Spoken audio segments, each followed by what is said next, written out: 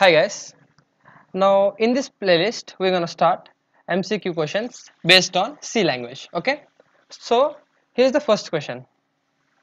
We can see that here there is an array in which we have stored the number 1 2 3 4 5 and there is a loop. Okay, just pause the video and tell me what is the answer.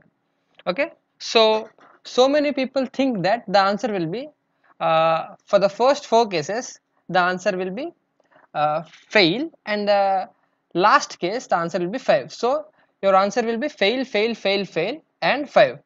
So let's see what will get the answer.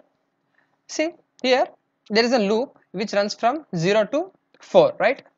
And here there is a condition like if what are the elements in that array is equal to 5. So here the people make mistake. So there is a difference between 5 and character 5. So what is the difference? See here 5 means the value 5. Here there is a 5 in a single quotation which states that this is a character. Okay, so this 5 is stored in an ASCII form.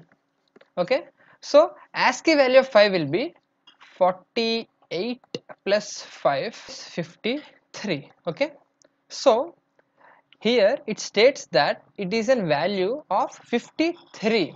Okay, now you can see here if 1 is equal to 53, no, any of the cases 1 2 3 4 5 all these numbers are not equal to 53.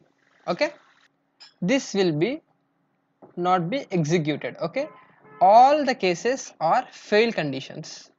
Okay, so in the options you can see that the program will compile and print fail for 5 times. So this is the answer, D for Delhi. Okay, so this is how we analyze this type of questions.